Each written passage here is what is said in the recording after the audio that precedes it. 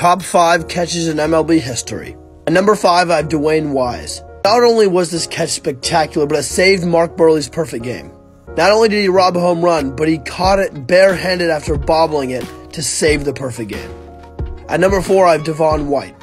Watch how he robs this home run. It is spectacular. A long run, and what a catch. It was at least over a foot over the wall.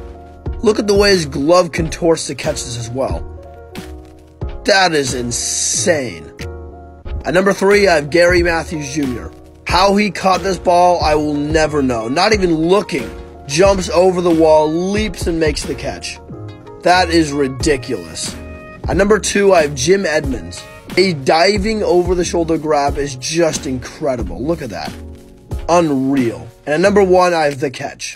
Not only did Mays run about 100 feet to catch this ball, the throw in from center field was insane too. Legend.